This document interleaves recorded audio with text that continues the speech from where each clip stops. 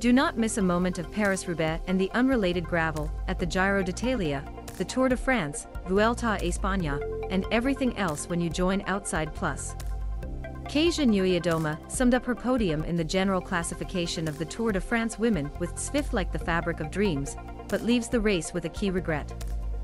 The 27-year-old Polish pilot put an end to the 8-day third-day event in the general classification, 6:35 behind the winner in the general classification Annemiek Van Vleuten.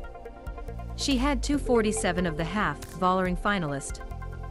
There was not enough time to let it sink, but definitively finishing the first three of the general classification of the Tour de France with Zwift is something that I have dreams since I discovered that we are going to have this race in our calendar, she said at the press conference after the race on Sunday. I am beyond the moon, extremely happy and proud of my teammates. The Canyon/Sram Rider finished third on stage 2, sixth on stage 3, then 7th and 5th of the last 2 days in the high mountains. She showed a coherence that some did not expect, and also a flair for the race in the high mountains that she did not realize that she had. However, she has one day when things simply did not go as planned.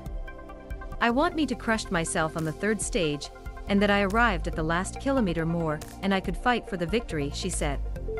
I think it was in some ways a heartbreaking scene for me. She finished 5 seconds behind Cecilie Uttrup Ludwig that day, being one of the 4 runners at that time. Having a little more in the final could have made the difference.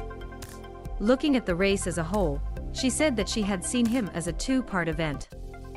The first day, when she finished 18th in Paris, she was otherwise in the top 3 in the general classification throughout the time.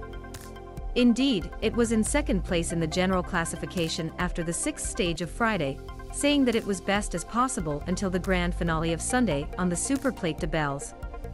The mountain raid by Annemiek Van Vleuten dropped a place on Saturday, but it was satisfied with the way she managed the ground which, according to her, did not play naturally with her strength. Kasia Niewiadoma, and the winner of the Annemiek Van Vleuten race welcomed at the end of the Tour de France Women 2022. Personally, I appreciated the first days, I like explosive and impactful ascents, she said. This is what we had in the first step.